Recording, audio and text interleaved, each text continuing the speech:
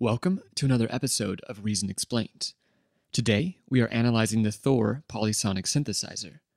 This is a very powerful synth device that lets you create virtually any sound from the ground up. So let's begin. The top section of Thor is where you can find your basic device functions. On the left, you have your pitch and mod wheels, followed by your three keyboard mode options, polyphony settings, and portamento adjustment. Last, you have your rotary and button knobs.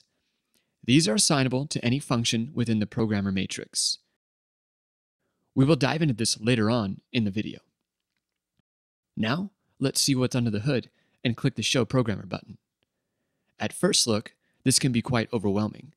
Just realize that Propellor Head puts in all kinds of little indicators throughout their devices to help you understand what is going on. Thor is no different.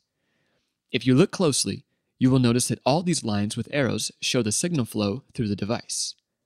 This is huge as you can use it as a starting point when developing your signal. We are going to start in the upper left corner of the programmer. Here, you can run 3 separate oscillators.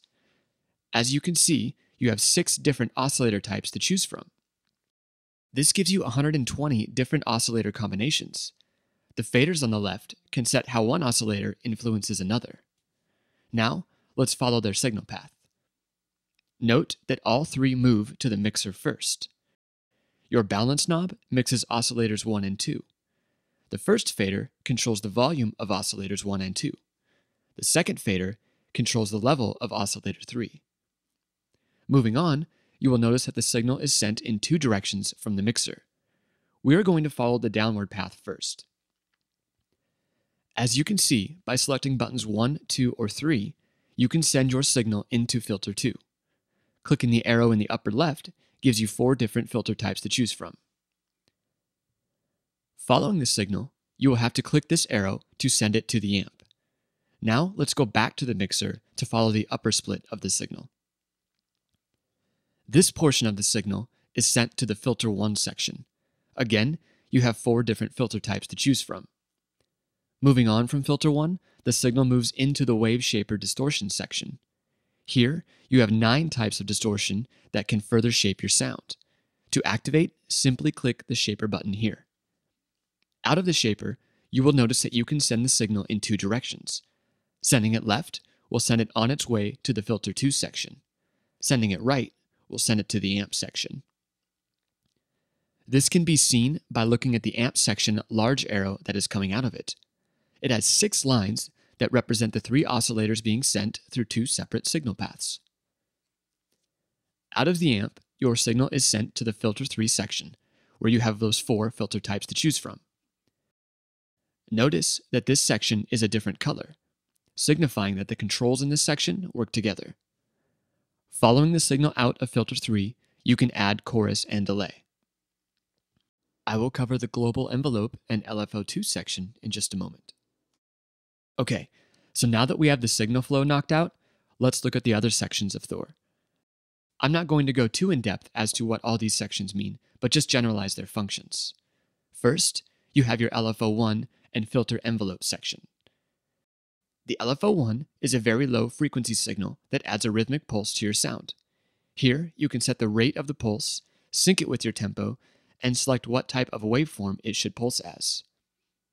The filter envelope is a way to further shape your sound. A very common example of an envelope filter is an auto-wah. The mod envelope is a way to adjust the characteristics of your signal, such as the pitch of your oscillator. The amp envelope is a way to shape characteristics of the amp. Last, you have your global envelope to apply to the entire signal and another LFO to use.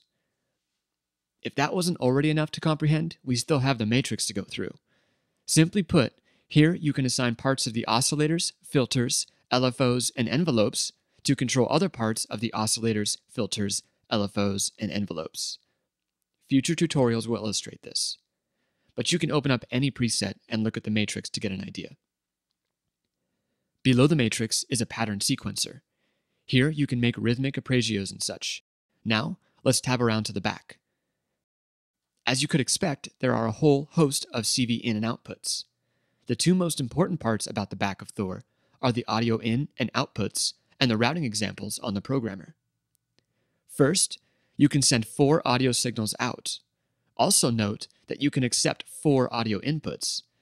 This means you can literally plug anything into Thor to use all those super rad controls we just covered.